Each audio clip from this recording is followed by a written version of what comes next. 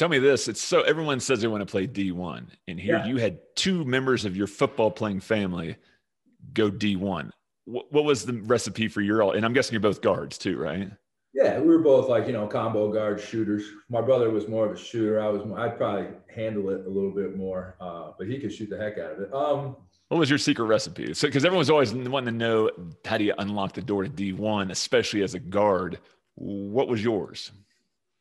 Yeah, Cory, I don't know, man. If I had the answer to that one, I think I'd be, Sell it. we were never really focused on it. I think my brother probably sophomore year of high school decided, hey, you know what? I want to do this. I want to go for it, and we had a lot of support, from our coaches and from our parents and the people around us, our friends. And then for me, it was having an older brother that, I saw the sacrifices. I saw the work ethic. He was, constantly out in the driveway getting shots up. He was constantly dragging me out there, Benny, let's play one-on-one, and that's where, I watched him go through that. And then I decided I wanted to do the same thing. And that's and then my dad, obviously, he played Division I football. So he knew, I think, the sacrifices and the hard work that it takes and the commitment.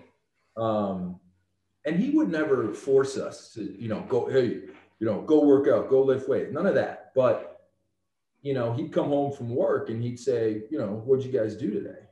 What'd you do today, Benny? And I was like,